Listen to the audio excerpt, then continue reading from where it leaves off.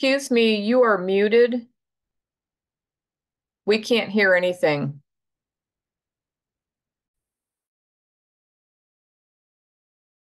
Oh, good now. Better? Okay. So we also have wellness walks, we have full moon walks, and nature journaling. So a lot of fun things, and more things are going to come up on the website soon as we add our summer catalog. So the birdathon is back. So this year, so we do this every single year around this time when the birds are really starting to come back to our area. And so this year it's going to be a month-long time where you can choose one day, a 24-hour period, to go to Angangueo either by yourself or with a group and count however many birds, both species and individuals, that you see in a 24-hour time frame. So whoever counts the most during that their chosen 24-hour time frame wins. So it's always really fun and a really good way to see what birds are in our area. And this, we hope that people kind of do it. Different groups will do it throughout May, so we can really see when the birds are coming through our area.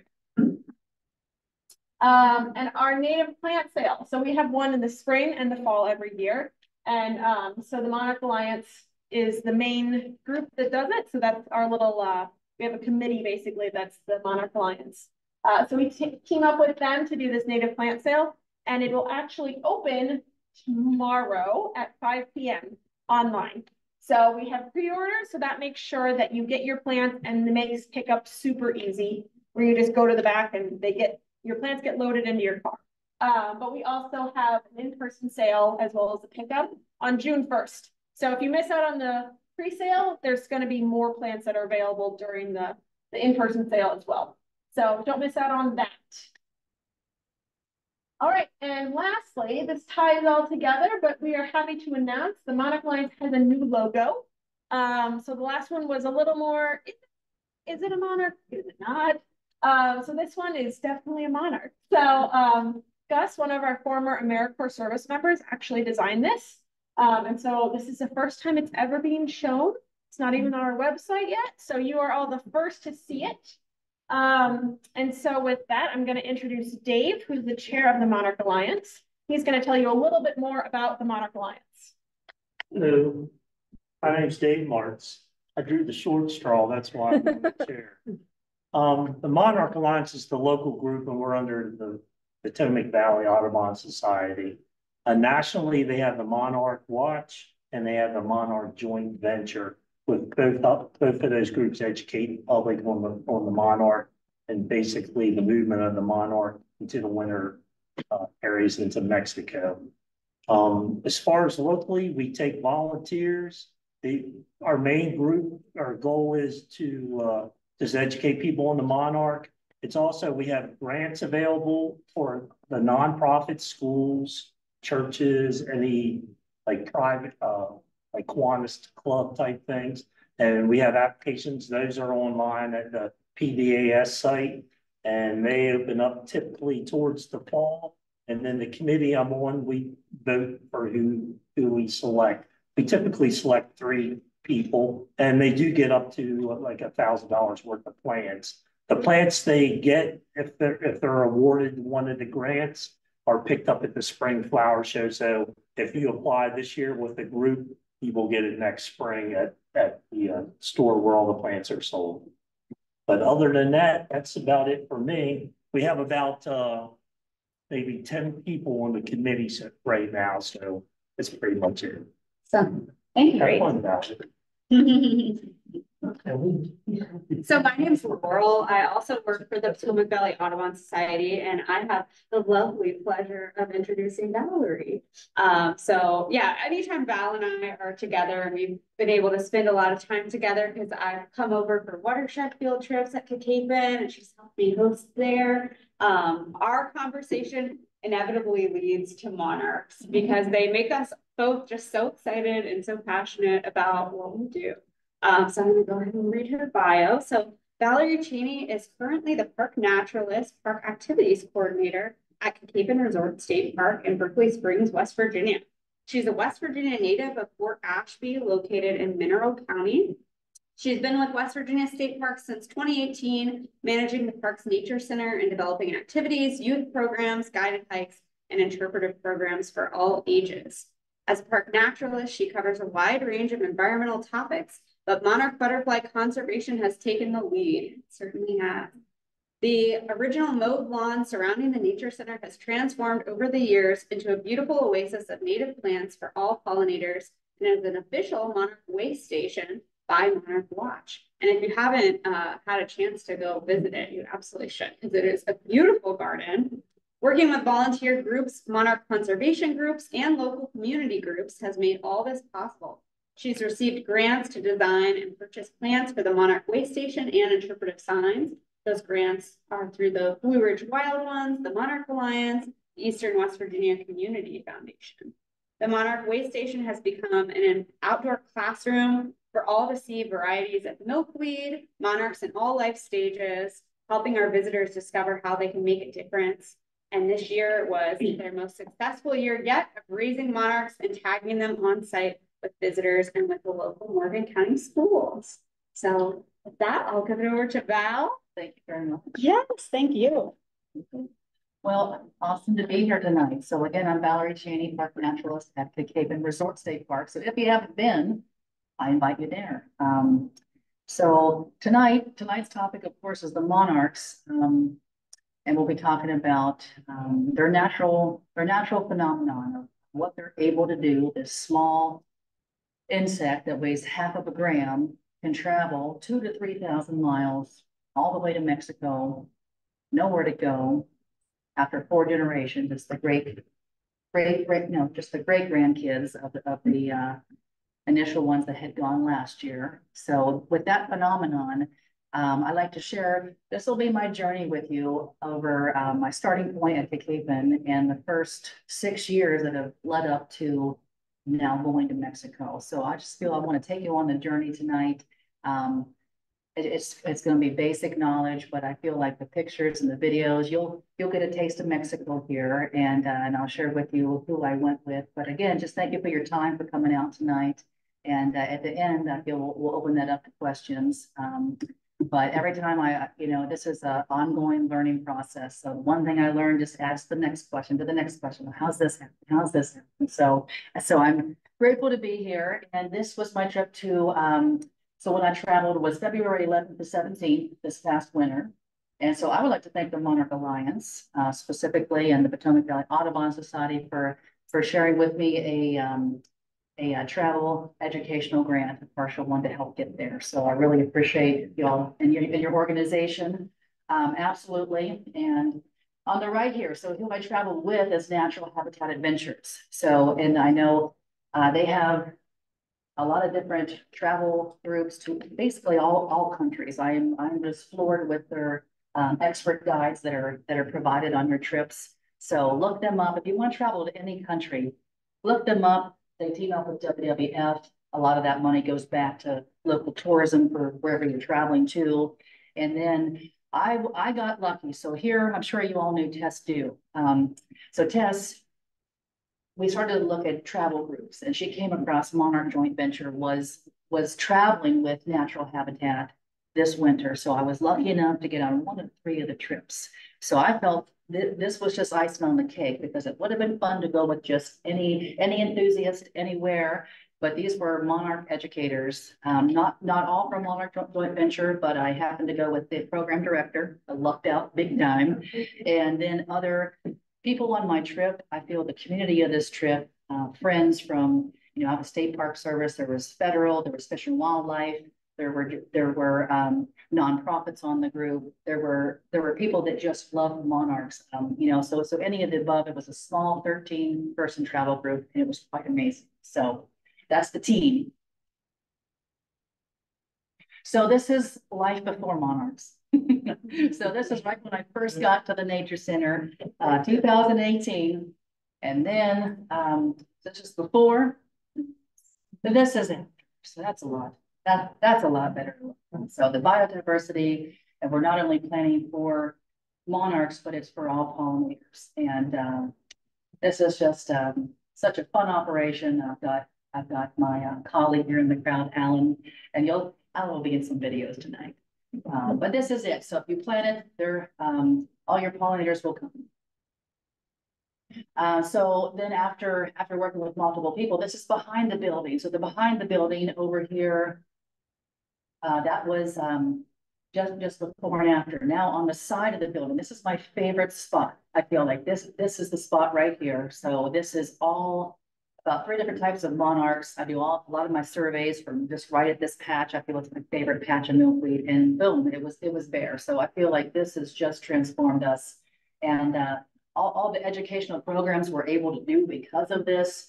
This is a Girl Scout program. We do a lot of local Morgan County schools either come to us now. We started to go into schools and do monarch programs, and that's just beautiful. So it all started with the Blue Ridge Wild Ones, was a local chapter out of the Berkeley Springs area, and they helped with the initial front part of the nature center. So they were my original ones. If anybody knows Joyce Morningstar, she was part of that group, or Dixie Mullinex, but I think that chapter is dissolving right now. So step 2 is then what Dave was just talking about. So so I applied through the Monarch Alliance and got the Monarch Way Station grant. So this is all of us. We just picked up our plants. What's the nursery again, Dave? Sunny Meadows. Sunny Meadows. So so we got that, and so this is everyone planting alongside or along the back to get to where it is today. That was, I believe, 2020. So. And then our last grant was Eastern West Virginia Community Foundation, Two Rivers Giving Circle, and these signs I was just so excited about. There's one in the front garden, one in the back garden, and a double panel. And so this one had the native plants, and then on the other panel talks about all the pollinator that attracts. And the back garden right now, we just put up our one about milkweed and the types of milkweed, and then the switch out sign will do more September, which talks about where's all, where are these monarchs going. So yeah. And another amazing venture. So this right here, this is on the wall here, monarch right there. But this was a project, our first ever artist in residence at our state park system. So she spent about a week with us prepping this panel, and was really cool because she did most of the panel, but all of this work down here, we did this several weeks with our local community, with our park visitors, and we released the panel on Earth Day 2021, I think it was. So this is pretty cool. So if you come and visit, you'll see this. I love it. So we'll just start with the basic monarch life cycle. Right there, this whole life cycle is just around a month. So egg, 3 to 5 days. Larva, 11 to 18. Usually I chalk that up to 2 weeks. Chrysalis, about 2 weeks. So this whole generation of 1, 2, and 3, we're not migrating yet, live about 1 month, and the adult 2 to 6 weeks. And that depends on weather, that depends on everything. So their most important goal is to mate, lay eggs, and then their life expectancy is finished. So this really helps me start to understand what's happening. So that was the life expectancy of generation 1, 2, and 3. So 4 is the ones that are going to Mexico and back, that they're called the super generation, that 6 to 8 months. So let's check this out real quick. So here we are. So last fall's monarchs that we tagged, I haven't got, so we tagged about 31 monarchs. So this is the fall. I went to see them. They were in the wintering site in Mexico, and they had just now laying their eggs, and they left probably about by the 2nd week of March, and are laying their eggs mid-April. So their first eggs are all being laid probably about right there, and that's the children of the 4th generation. So these are their kids, generation 1, and generation 1, 2, and 3. So looking at this map over here. So again, are the ones born in late fall right here are going to be starting to migrate. Our top migration is mid-September right here in this area. Oh, we're going to get to that. We're going to get to the fun stuff, but I just wanted to make sure that we're preparing for, how we add those months together. So So when they migrate and on this phenomenal migration of 4 generations, 2 to 3,000 miles to get there, okay, it probably is taking about around and about, we'll just share about 2 months to get to Mexico. Then they're going to overwinter during some of the coldest months of Mexico and migrate there. So that's where they're getting that 6 to 8 months of the super generation. So I just want to, but that took me a while to sink in.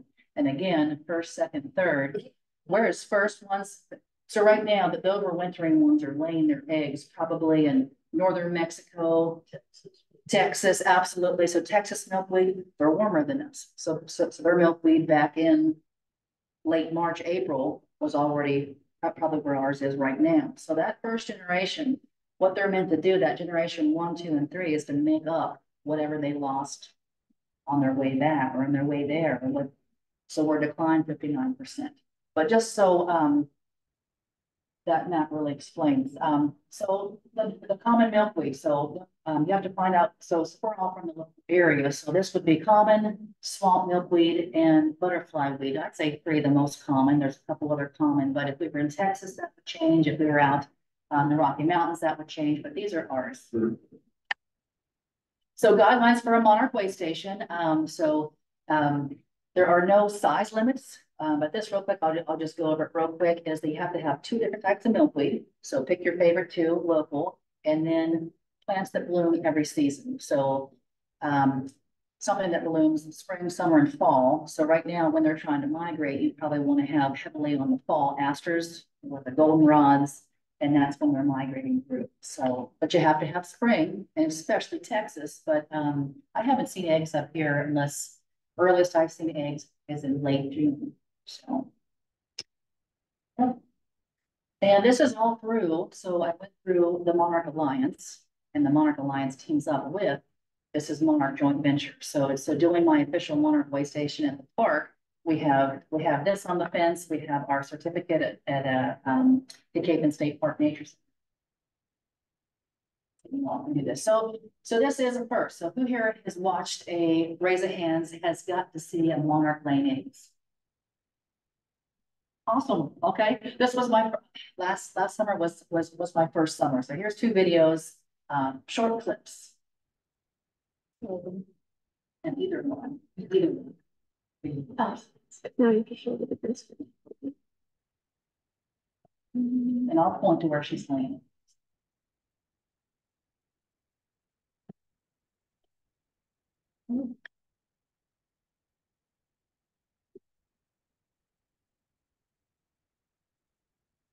Sorry, one moment. Yeah, I get out of that. Yep. Nope. I did not work. I don't know. Oh, I'm sorry. The one you can click on, like right down there. Yeah, can you click on The that? one you have. Yes. Okay. And okay, so there she is. I should probably just leave one right there. And I'm going to zoom in here. So right there. That would have been one. You don't see the one.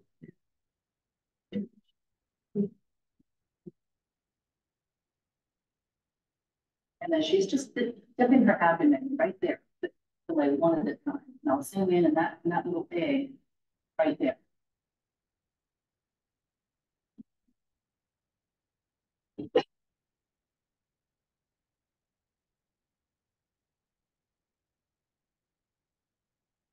The other egg, if we double click that, that'll be a little bit bigger.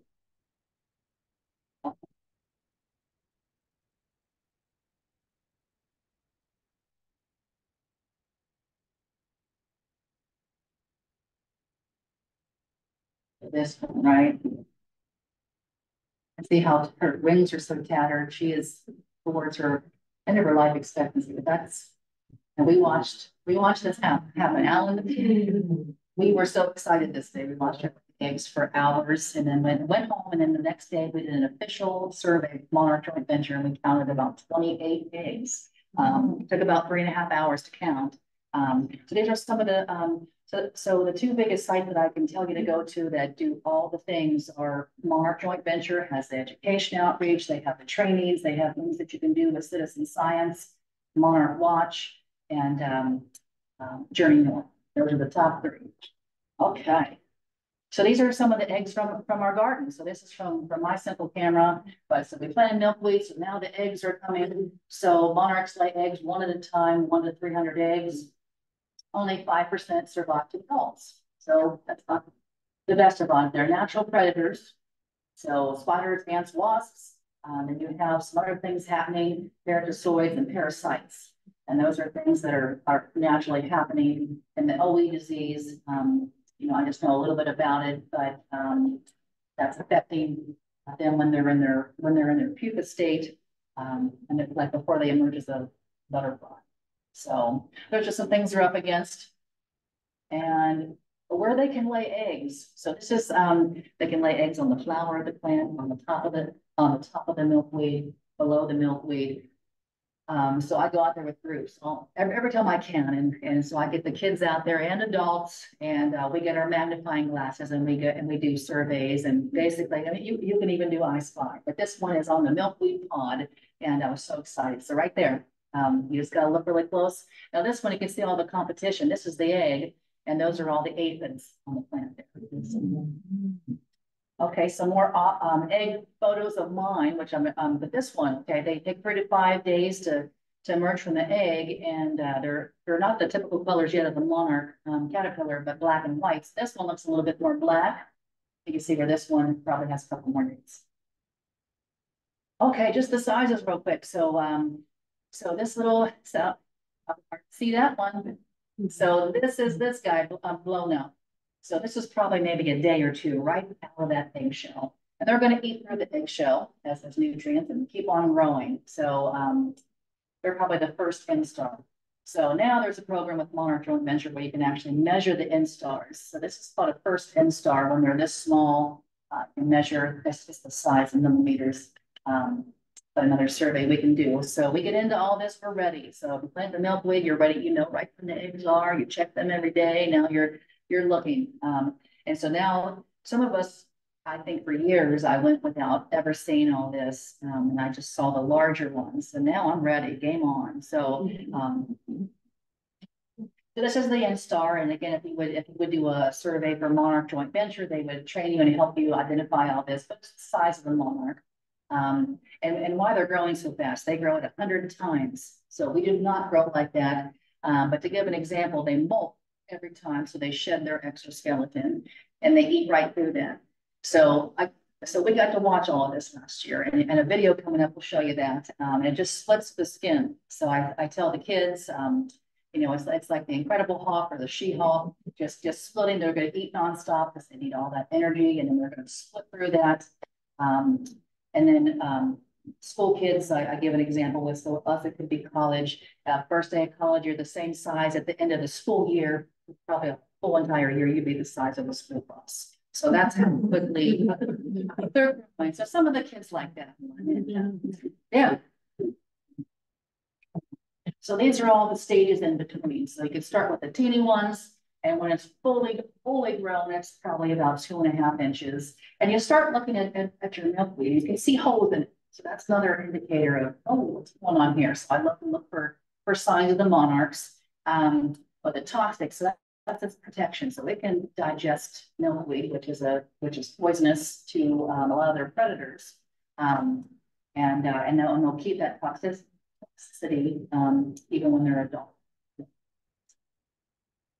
Okay, so when they J cradle, and then they can hang a J cradle on the host plant. They can go like if you have a lawn and in our nature center, they can hang a J cradle on the side of the nature center, on the fence post, anywhere. But this little video here will show you shedding. So this is breaking through its last skin. So its fifth mold will just pop off here in a minute.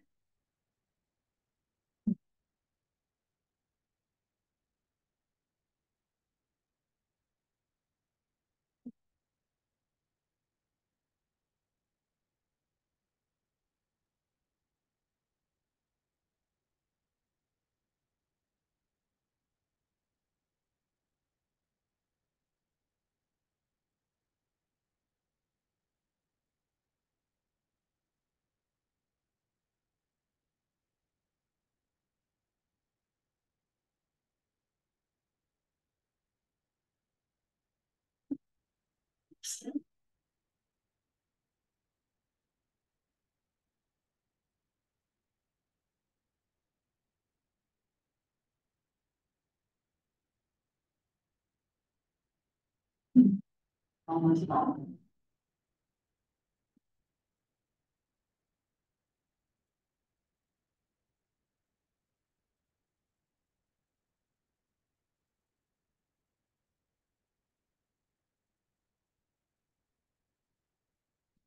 There when you all saw that.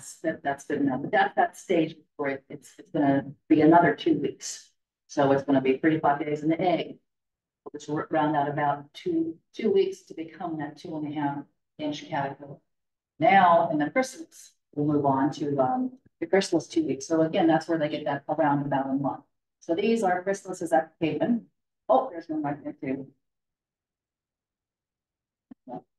And then I did rear some this year because this was our first year of doing that. And then we were able to take those into the schools. They were able to let them see the emergence or closing out of there and then tag them with the schools.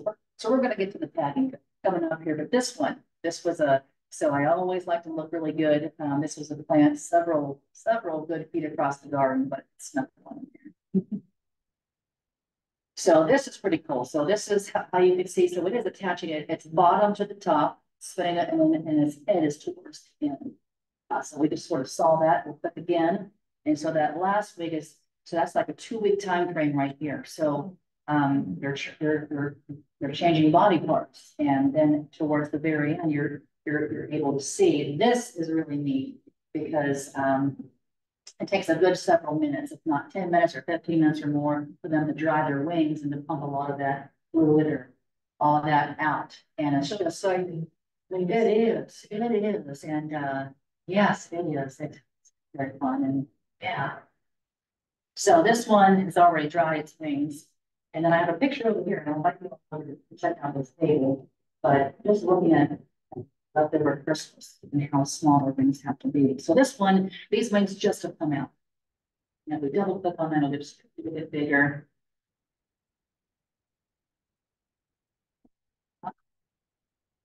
And a special visitors in the background. That's Alan Miller, another seasonal naturalist at Cacapon is in the crowd tonight. So looking at how crumpled up those wings are, and so we would time this, and we would check our chrysalises every 15 minutes or so. And when they're that dark color, you know that you can time this. And we have a Monarch journal that we're keeping that on. So we miss them by a minute. And sometimes it can be a minute, and we run back to the office, and then we just, yeah, it's all about timing. So yeah.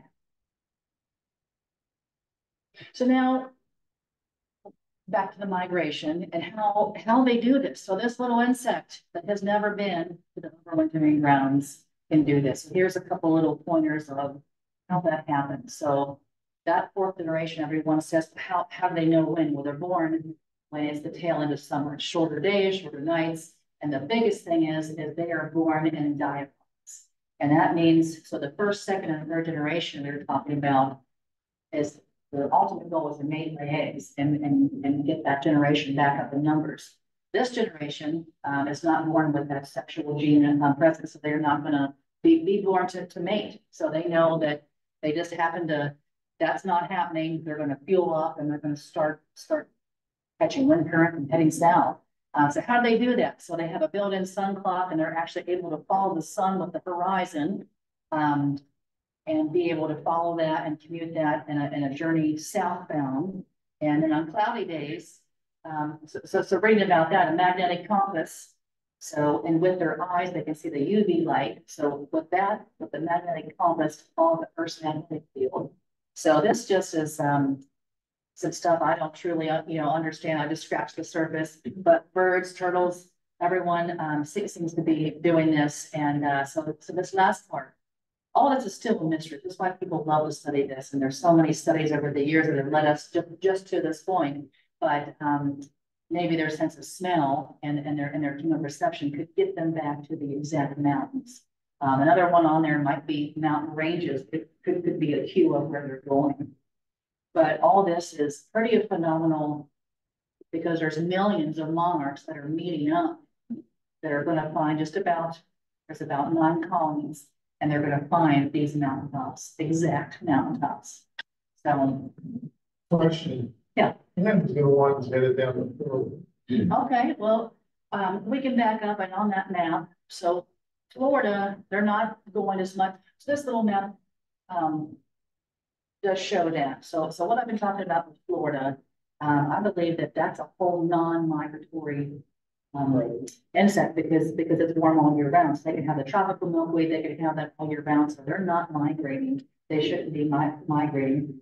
Does that mean maybe that could happen? There's all these unknowns and variables. So something I learned over here, I did not know nearly as much about the Western migration. So the Western migration is coming over here towards the Rockies and then coming back. And we had 2 volunteers from Pismo Beach, California, which had they've been volunteers at the state park there for years and had a wealth of information. And I hope, I was out on the California coast for a couple of years, and I wasn't into monarchs at the time. So, and I was very close to that site. So they've sparked an interest, but their monarchs should not be coming down here. And then they were talking about, well, how do we know they don't go over the Colorado Rockies? Well, that could be happening. So we don't know everything, but with GIS and mapping and monarchs aren't exactly GPS tagged. Now there's some new tagging. We haven't got to the tagging quite yet, but there's some new things happening in the tagging book. Yeah, I think it has to do with the height of the mountain ranges too, because they don't fly Up and over. 14,000 Okay. feet. Okay. That could be. So that's an example of them being able to follow the sun as they're traveling south. So how do we tag monarchs? So again, Monarch Watch. So if you all get on their website, monarchwatch.org, they will say all things, and they're all things tagging, how to order them, when to order them, and you won't have to worry because it'll tell you exactly. I know by reading their information where we are in Berkeley Springs, the latitude or longitude of when we can start tagging. So we can start tagging as of, I believe, the last week of August through September. That's our biggest tagging time. So how do we tag? There's videos online. There's a lot of good things going online. I had the Monarch Alliance come down and show me years ago how to tag. And they showed me, because you think it's this delicate butterfly, but the more I've learned about the monarch and how powerful, how strong of an insect this is to endure the travel to Mexico and back, and the weather patterns and all things. So if you've reared monarchs or raised monarchs, you reach in, and the easy part is reaching in the net because it's right there. And this is pretty cool because you can bring visitors in. So you can tag one, and right here on the wing, you hold the wings together, and this is called the discal cell. And then you have to know on a survey whether it's male or female. So the male is up top there, and you can see those 2 dots, and those are the male scent glands. And there's other distinguishing factors, but sometimes when you have to do a survey or maybe a quick look, that's the easiest way to look for those 2 dots. That's the male, the one's the female. Or if you're just out looking at monarchs and you see one nectarine and you want to know, that's the easiest way. So a little bit more about tagging and how tagging got started. Yep, we can go. So we didn't know, and who's we? Like all of us, the whole United States did not know where the monarchs were going until 1975. So Fred Urquhart and his wife Nora. So Fred was a zoologist in the Canada area at a university and has studied these monarchs for 40 years. And so he created the original tagging system. He would tag the wings and just say return to the zoology department at his university in Canada. So basically, that after studying them for 40 years, they have an idea. They're heading south and had a good idea. The next southern area is going to be Mexico, but they didn't quite know where. So this is a picture of one of their friends. They had 2 diplomats or friends in the area, and they had wrote the papers and were asking people to help citizen science. This is what we do all year round, how to help find these. So, so these, two of their friends would drive around to mountain ranges and this and that. Finally, they found them. So, after 40 years, Fred and Nora got down there in 1975 to see them. And then this National Geographic came out in 1976. So that's when the whole world, now we finally knew. So that's kind of crazy to say we didn't know where they were going until 1975. So we're on the cover again, 2024, but we can owe them now these tracking, and now they're studying it even more. And now we're just scratching the surface of how much we learned up to this point, or at least I am. And so my first tagging experience, this is my first tagging experience on the deck of the Nature Center. And this is, you all probably know him, of Clark Dixon, who was one of the co-founders of the Potomac Valley Audubon Society. So my dear friend and mentor, which is greatly missed, but this photo I couldn't wait to add to the presentation, because this was a caught monarch and we were tagging for the first time together. So this was one of my first.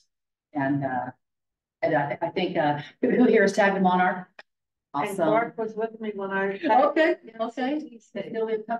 Sylvia comes to our park all the time and helps out, and it's just amazing. So I think you'll never forget your first time tagging. Super fun. You want to start doing it all the time.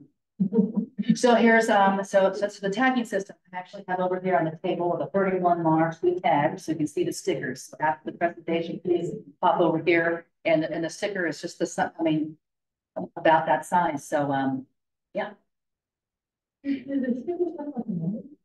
Yes, so I'm sorry about that. So I could elaborate it. So when you order the stickers, so I would order them from Cacapon Resort State Park and Berkeley Springs, West Virginia. They know my zip code. So on that sticker itself, we'll have, so what do you do if you find it? So it has monarchwatch.org and a number and I think 4 numbers, 4 letters that would signify that they're your monarchs. And then there's a site that I can go back onto. So far, no one's found my 31 monarchs. That's all right, because I know that they are out there doing their thing and they've done their thing. But that's how they would find them. So it's not a for sure sign. So I tell people it could die the next day by a car. It has to be someone to find that, or it could have made it all the way to Texas and something happened there. But it has to find it because it's not that GPS track. So, but yeah, that's all fun. So we had a blast with this here. Let's play this one first. This is Alan. So this is after he just placed a sticker.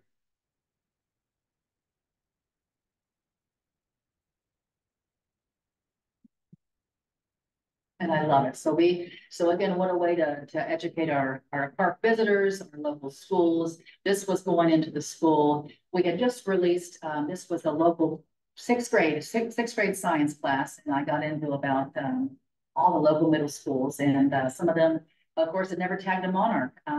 So they got to name the butterfly, and this particular one was Chris, I believe. So yeah. So it's been very rewarding to do all this. So this was the decline question. So as of last year, they declined 59%. So here's where we are now. And we haven't been that low since 2013-14. The good news is, look, we bounced back. And so I feel like a lot of the experts are sharing a lot of information, like these are resilient insects. And if we do our part, of planting those native plants, and they're planting our nectaring plants all over from their whole northern breeding grounds, from Texas all the way up to Canada. That's our homework. That's our homework. They are resilient. They're going to bounce back, but they need our help. They need our, and I think together we all can do this. So they were down 59%. They've been down less before. So there's that. And how do they measure them, and what's going on, and who does that? So in Mexico, all the sanctuaries, the ones protected, are in the Monarch Butterly Biosphere Reserve. That's made up of like national, federal organizations, and they all count. The WWF is in there too, and they count GIS, the overwintering sites every December, because these butterflies are going to arrive in November, and that's right near the Day of the Dead. So asking a lot of the locals and asking some of our local guides, that's a very important day where they honor their relatives that are passed on. And that's right when the monarchs are coming back. So they associate that. You see it, and you'll see some murals coming up with some of their ancestral souls coming back to visit for that day. So that's a very important holiday for them. But looking at how they measure those areas. So these are measured in hectares. So to break that down, 2.7 acres is 1 hectare. So they have all this map and they're going to measure the same sites because they're going to the same areas every time. 21.1 million butterflies per hectare. And so where we are now, this red line up here represents a sustainable goal. So I have that's a misprint right here, but it's supposed to be 6 hectares. That's their goal. Monarch Joint Venture working with WWF, that's their goal. And then they want to increase that to 1.3 to 1.8 billion milkweed stems. There's a lot of milkweed in Mexico. We're talking in the northern breeding grounds. So everyone in this grassroots effort of all of us planting those native plants and milkweed. Did you see signs of logging while you were there? No, I didn't. I didn't. So I feel like I scratched the surface with where we went. We're going to get to all those photos, but the illegal logging is on one of those, and they're trying to promote sustainable farming because there's some farming that's not going to go with what they're doing. So they're trying to do some mushroom farming and other nursery farming for the oyamel trees, which we're going to talk about next. But this is the Western monarch count. So this year it was 233,000, and what their goal is 500,000. So there's so over here in the United States, we have a lot of teams of people, Monarch Joint Venture, Monarch Alliance, all these nonprofits are being connected with federal agencies, the Fish and Wildlife Service. It's a lot of money to help this monarch, which is definitely declining. I think this September is when everyone is deciding whether it's going to go on the endangered list or not. It was supposed to be sooner, but there's more studies. So that's not going to be released, I think, until this September. But it's just beautiful to see all these organizations coming together, whether it be National Park Service, state parks, nonprofits all over the country, groups like yourselves, and just people who do care about the monarch coming together. So that's the Western monarch count and goals. And this map is, I have this printed out over here. It's still blurry over here, but this helps me explain where we were. So Mexico was a state. Mexico was over here in the light green, and then Michoacan is another state. So we got to visit. So all the protected overwintering sites are the 9 colonies that are federally protected out of 13. So there's some that are not protected, but they're still surveyed. So this comes from surveying the 13 total. So where I was, I believe right here is one of these, right? This one was El Rosario, which is the largest one, and then Sierra Chincua right up here. So how did they get that number? This next sheet, and I have this printed out you all want to look at, because I was curious, how did we get that 0.900 number? Well, this is all those 13, 14 colonies that they've gone out and surveyed every 2 weeks, starting in late December. They don't want to start until late December because that's when they're gathering together. November, they're still arriving. So if you looked at all this, that's how they tally every year. And usually the counts go out at the end of December or January. So these are all, so right here, the U.S. Northern Breeding Grounds, that's our issues. So human-driven threats, habitat loss, we all know about that, and climate change. The reduced milkweed abundance due to the high temperatures and droughts. So this last increase, they said, it was a lot due to our later summer drought. And when they're migrating to the Texas area, they didn't have a lot of those nectaring plants. They needed to fuel up. And then, well, I guess that last generation, the third generation, if they were down there, didn't have a lot of milkweed. So our use of herbicides and farming, land use changes, and how that's affecting even our nectaring plants. So all that's going on. So, and then Mexico, forest degradation, illegal logging, And some of their solutions, what the WWF is trying to do is work with communities to alternative jobs because those trees are money, and they want to really talk about tourism. And I have some numbers coming up here for all the local communities from November to March. Go up on their cooking for people. They have their bed and breakfast. They're touring, so they are getting some the climate change there as well. So this is also, I wanted to show at least 2 slides from Monarch Joint Venture. So this is their mission to protect the monarchs and their migration by collaborating with partners. And then the 4 big things here are habitat conservation, education, science, and their partners. So I love to look on here and see all those federal and state nonprofits, Monarch Alliance. If it's not pictured on here, I know you partner with them, and it's just so amazing how they keep growing and growing, and then we all team up with them. So my goal is to get our West Virginia State Parks to partner with them, just not Cacapon, but our whole West Virginia State Park Service. So here we go. So here's the fun part. So we have, if I have till 10 after for a full hour, right? Okay, we can do this in 20 minutes. So this is the fun. So getting more into, but I wanted to know what's needed in those northern breeding grounds. So how this connects to the overwintering sites. They're not going to get any visitors if we don't do our part up here, and vice versa. So Angangueo. So first of all, I flew into Mexico City. So you find her there, and then this is about a 3-hour drive up into the mountains of a town, Angangueo, 8,500 feet. And so this is one of the most beautiful towns. This is where our tour started from. Probably a lot of different tours are happening from here. So this was the B&B we stayed at, wasn't really up at breakfast, but this, I mean, beautiful culture. The families cooked for us, you know, breakfast and meals. I got to eat a lot of authentic food, and they're charming. They're so proud of this Monarch butterfly. And so it's just amazing people we met along the way. So this journey starts in the back of a pickup truck. So we can play this video, up and away. And if we double click it. Yeah, I was trying to make it larger and it just pauses it. Yeah, okay. Right, I'm sorry.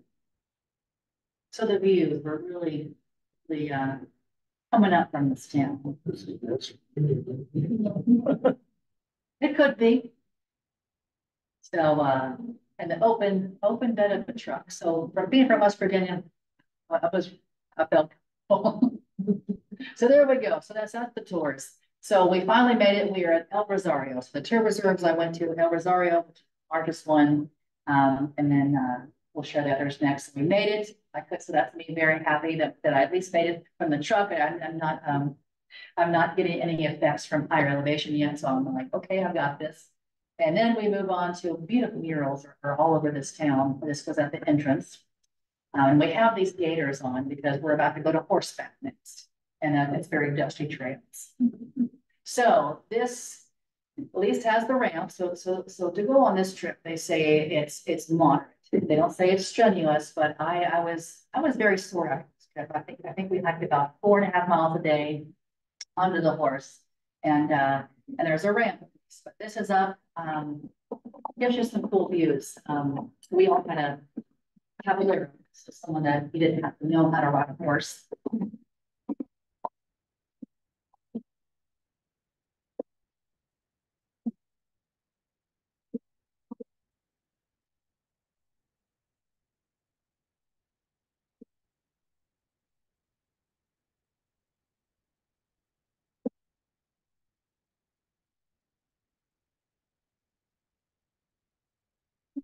Give you a feel. We're up the way here. We've got a couple more videos for you.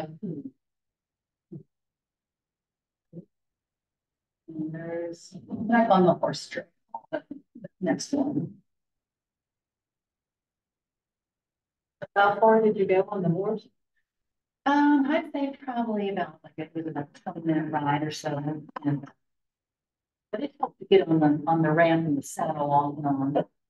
But at the next reserve, we had to get off of the saddle, which was without the ramp and middle part. But again, this was a small group, about 13.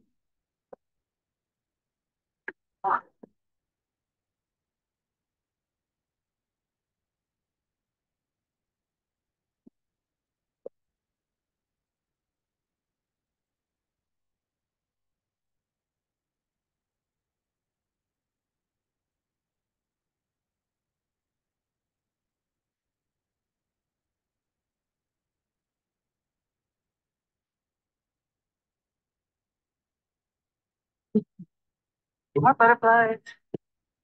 And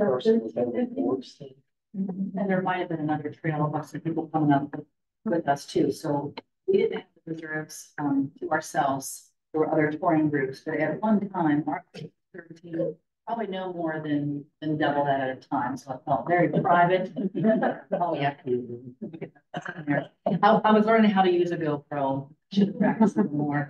And this lady right here is from the Forest Service, and she's doing a presentation at NCTC here, and she already came out in March. She'll be back this summer and invited me out to see her presentation. So this is how all these beautiful connections get together. But talking about the solid bit of the site, once you get up here, so we're about to get up here. So, but it feels very almost spiritual as well. It's very quiet. You're not supposed to be talking a lot. It's supposed to be very soft, spoken. So next, you're off the horse. And this is when you can feel the oxygen get a little tight. So they equivalent this to hiking the Colorado Rockies.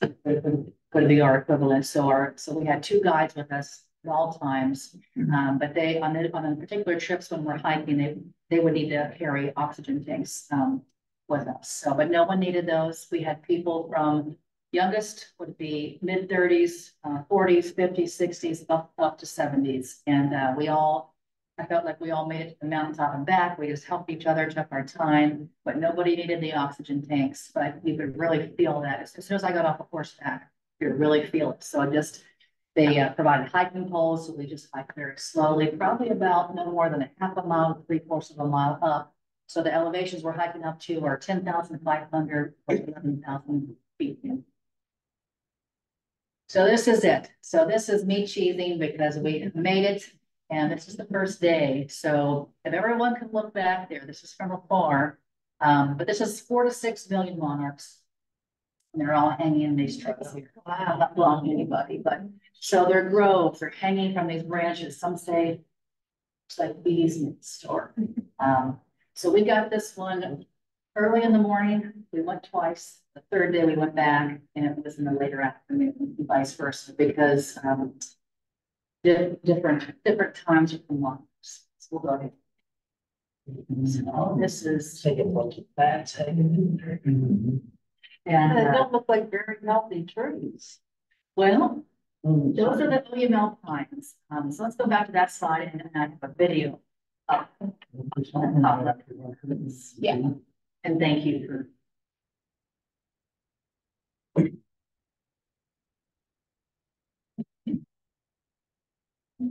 It's hidden sometimes.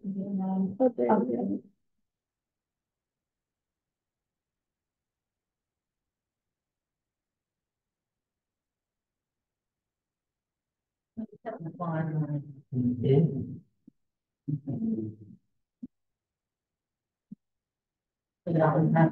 it is.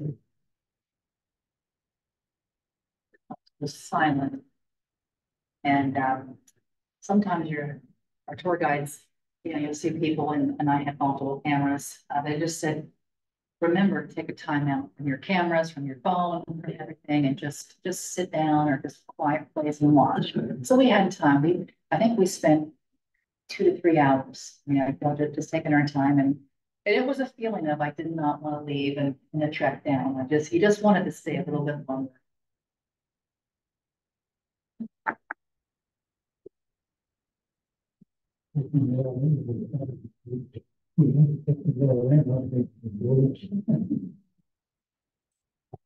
It's probably good for that video. That's El Rosario. Bunch of pictures with it.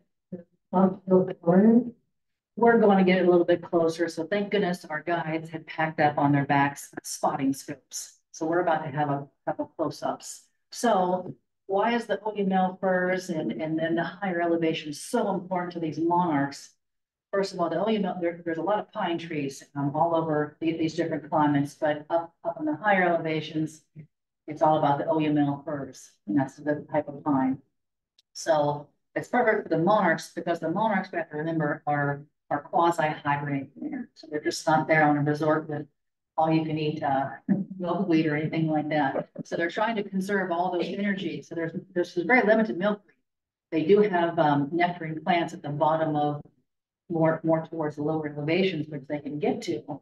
But it's not, but there's not nearly enough for all the millions of monarchs, but they have their fat reserve. So they are meant to stay cool. That's why they've chosen this, because it's a sort of a microclimate. So they're so far above. Mexico City would be way too hot, and they would burn through that fat reserve. So they were actually looking for a really cool place, but not freezing.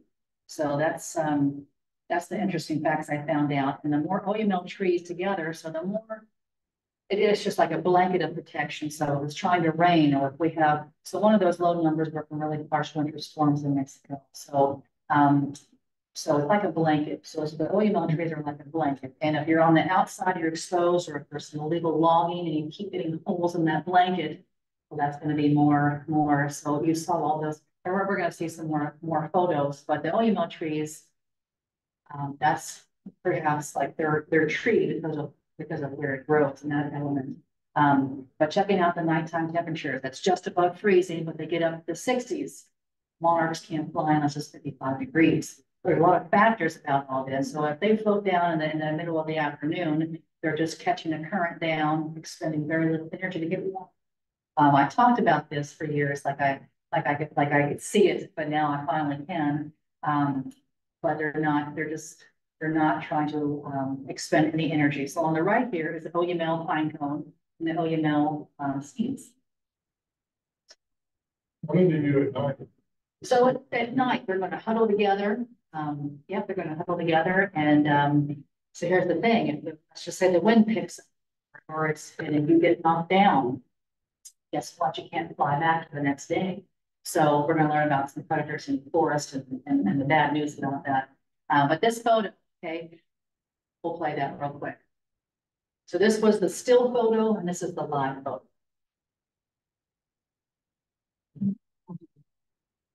And I just love seeing those two photos side by side, so we can get a feel of what was behind us. But that was our group of 13, our tribe. And so there we go. So this is a spotting scope. We'll go ahead and get that nice and close and hit play on that.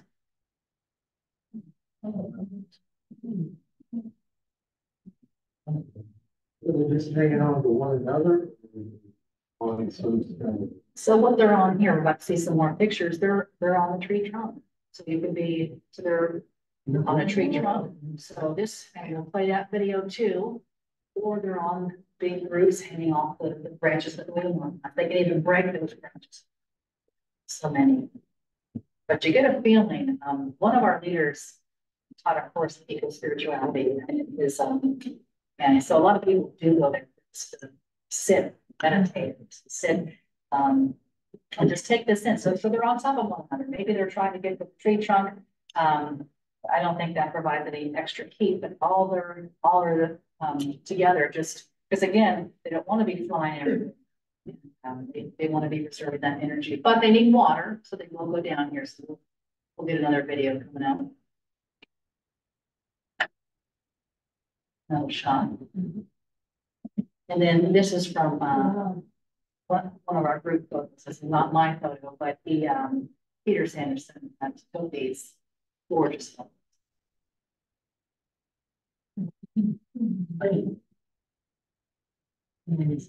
How long do they stay there?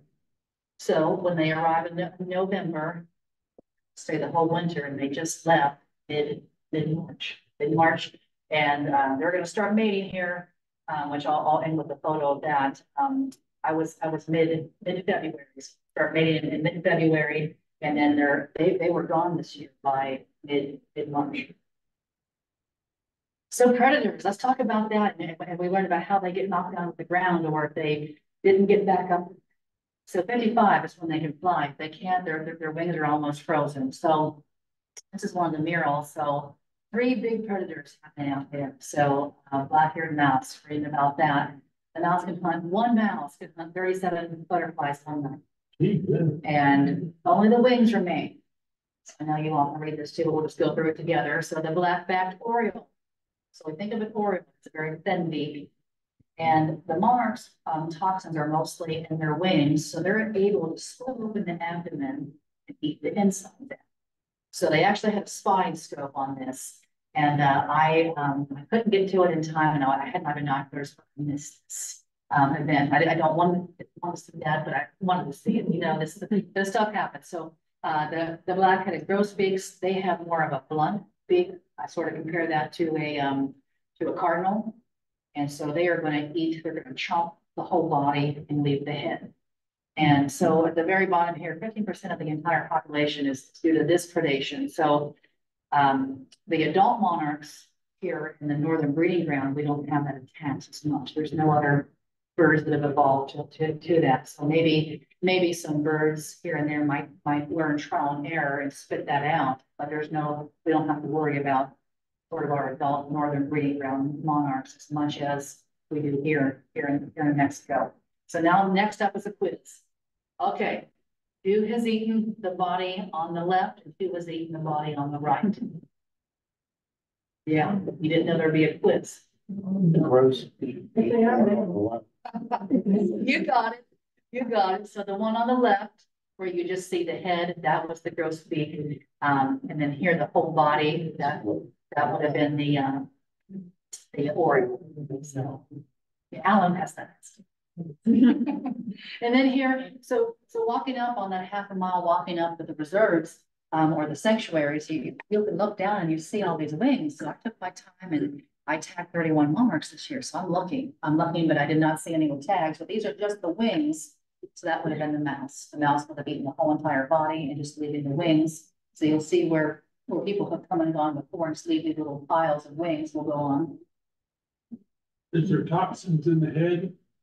Well, it looks like, it looks like they left the head and one ate the whole entire thing. So I feel like there are some, the wings are the most, and without, knowing there's all these scientific reports and with me just scratching the surface, finding out how the mouse has adapted. There's studies on this mouse and now how the mice, there's a particular type of mouse adapting to be able to eat the same body parts in the Western migrating area in California. So there's all these studies, and so I don't know the full answer to that, but it looks like the mouse can eat it. Maybe the birds can't, so maybe that might tell us there's a little more there.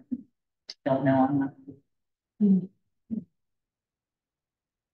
But as we go down the mountain, so then we walk probably the 3 miles back down, or however many, 3 miles back down. The vegetation changes. So if anyone comes to nectar, these are the 3 predominant plants that were just gorgeous. And the hummingbirds are up next. So on the left over here, this is hard to see, but this is the white-eared hummingbird. And over here on the right is the Mexican violet here. And I feel like if we skip this video and go to the next, sorry, let's go to the top video and see if we can turn the volume up, please. Because in the bottom part of the forest, almost that top one, the top one, you hear, we all heard nothing but hummingbirds. I thought I was hearing birds, but just so if we can hear that.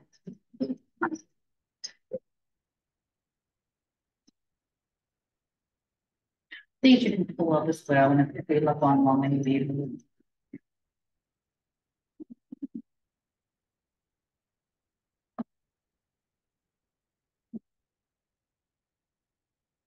That's a little soft for you guys. Sorry about that. I don't have a speaker, but you can pull these 2 up, and it's just this beautiful forest noise. At the very end of my trip, that's all I heard before we got back there. Beautiful, just beautiful mountain views all around.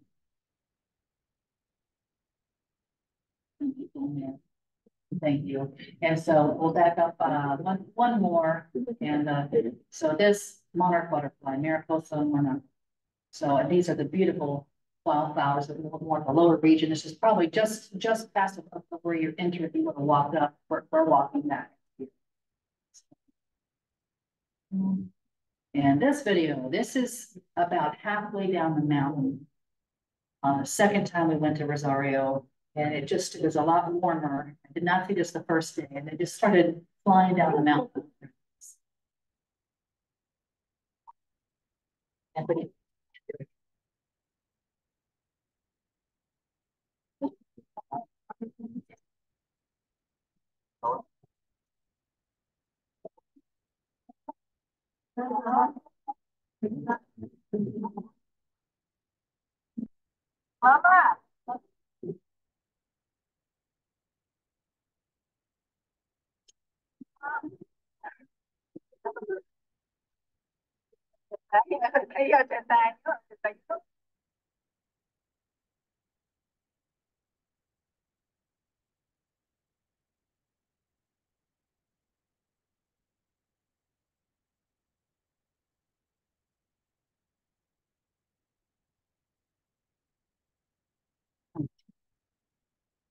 Yeah, already. Oh my, so we'll just fly through this. Not fly, but I could, I'll sound the way over. Oh, no, I'm not, I'm just, I think I'm with an hour here, so this is, but these are the best of the best, and the mysteries and the hummingbirds, okay? Coming back down the mountain. So this is when they're starting to puddle. So, let's play this video, please. And so I was one of the last ones down, so I missed a lot more congregating again. Still amazed with this. And this is just some water sources that they're starting to just land on, and their proboscis, what I've learned is it's not like a straw, they're not slurping up, it's more like a sponge, and they're absorbing. But in the mountains where we're at here in the transvolcanic mountains of Mexico, all the water sources are coming off the mountains, going down towards Mexico City. Yeah.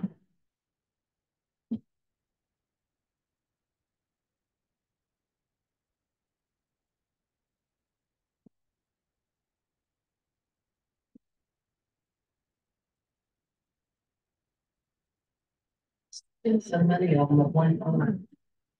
And before this, I've only seen 20 together at one point, and that was for a Monarch Joint Venture survey. So I told my whole group this the whole time. We got to know each other, and I said, I've only seen 20 monarchs. And it was just amazing. So we'll go on through here, and then I think my next couple pictures we'll go to Sierra Chincua here pretty soon. But this is a picture of Christine Sanderson. So the program director, I just happened to luck out and be on her trip. So I feel we have a lot of connections here. I can ask questions as needed, and so we can reach out. That's her on the wall. So again, all these groves here, we're still in Rosario. Here, we'll flash some pictures here. Rosario close up. We already saw the one close up. Okay. Let's keep going there. One butterfly was very close here.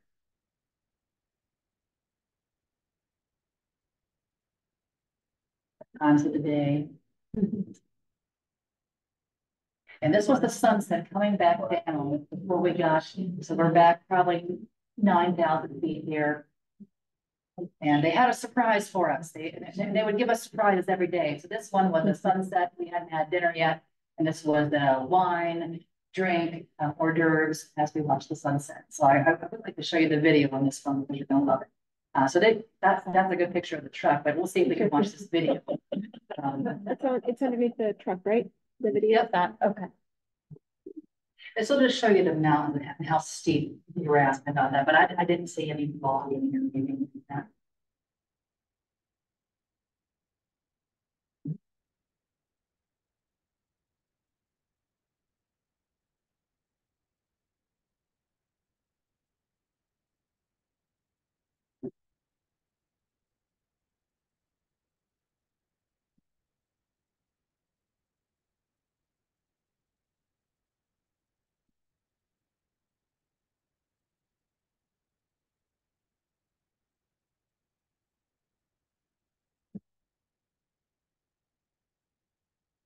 That's one of our guides there.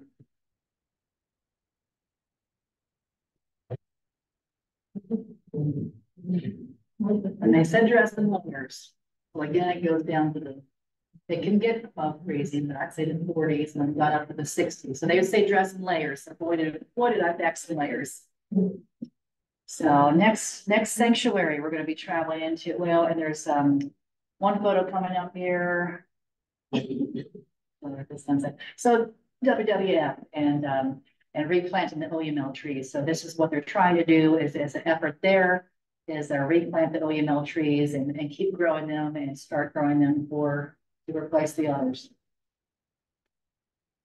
So this is what the WWF is specifically doing, and I'm just scratching the surface on what they're doing. It's been another great detail of time looking at specific projects, but in Mexico, that's what they're doing. They're doing these lovely tours, but they're teaming up with sustainable farming, which the mushroom farms and the tree nurseries tend to be, I guess, on the top end. Ecotourism revenue, 250,000 visitors each year. So that's a lot of tourism money, which I felt this trip supported, and I felt really good about that. And then the bottom, again, is what they're teaming up with farmers. So it's basically all about educating in these groups. Whoever you are is educating. There's people that outreach to our farmers. There's farming groups they're taking a stance and allowing them to put on their farms. It's all about spreading that word and getting it out there. What's needed to sustain this multi-generational migration, because we are in jeopardy of losing it. If we keep doing our part, we'll be able to keep it. So Sierra Chincua, 300,000 to 450,000 monarchs. And here's a new view of monarchs for you. So this was the grove up there. And we can save some of these videos. Let's go down. I want to show you the spotting scope one, which is just too cool. So this one right here, it's going to show you where we're looking at with and without.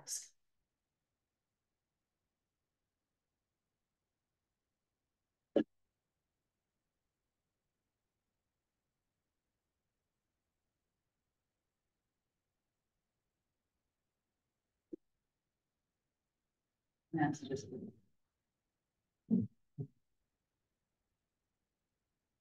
let me give you a view of that.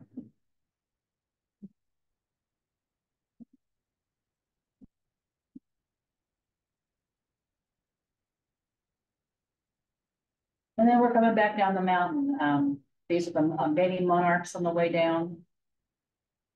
And these are the authentic mountain guides of local guides in the area. So even if you're a company like us or anywhere, you have to have a guide with you to go up into these special sanctuaries.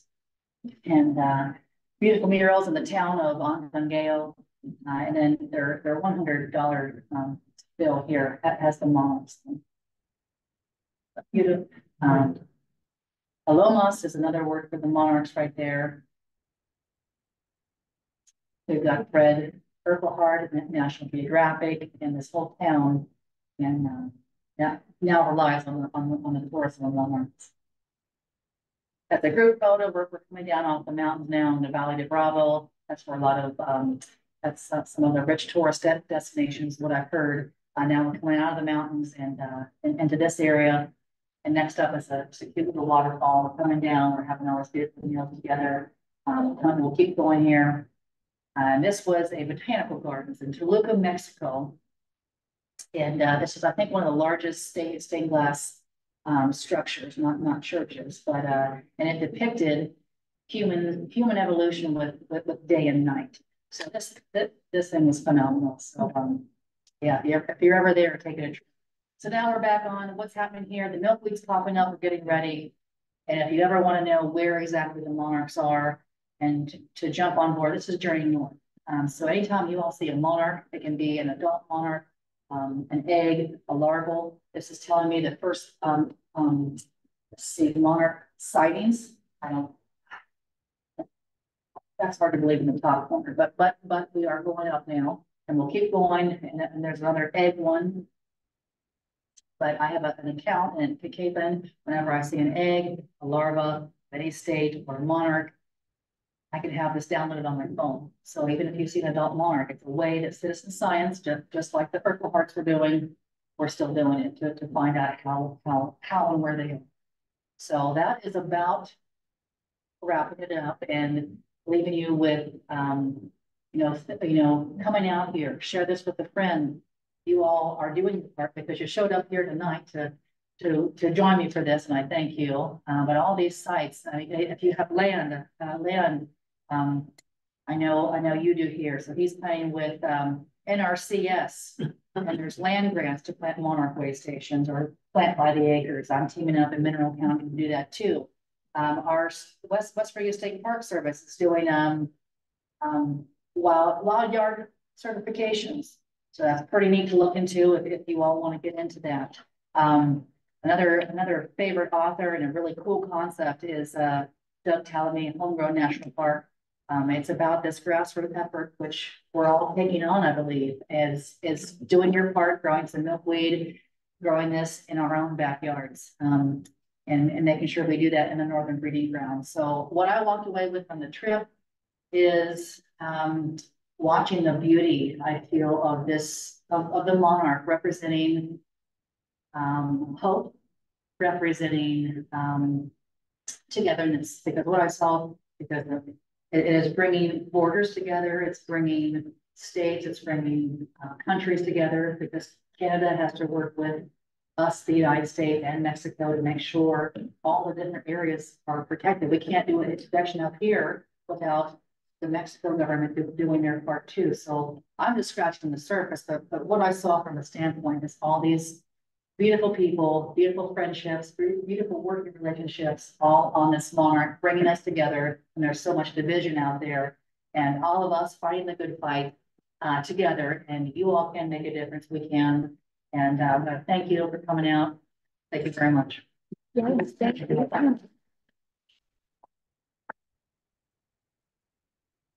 No, that's great. There are some animal factors from the Monarch Alliance, if anybody's interested. Right. And there is a card back there, that pretty much shows you what is a Monarch way station. Awesome. And I also wanted to thank Dana Fogel for coming out, and she's one of our board members, and she brought the refreshments today. So thank you so much, Dana. See you guys next time. Still around for questions, but yeah, that's my thank you all for coming out. Sorry. Okay, it's video. Okay. We got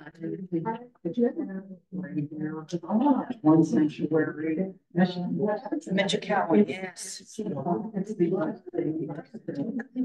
Well, they're the four. Like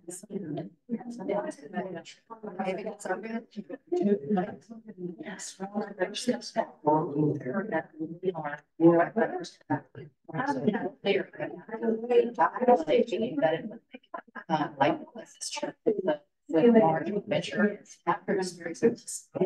So yeah, they like these two guys are able to tell and make sure that their keys that are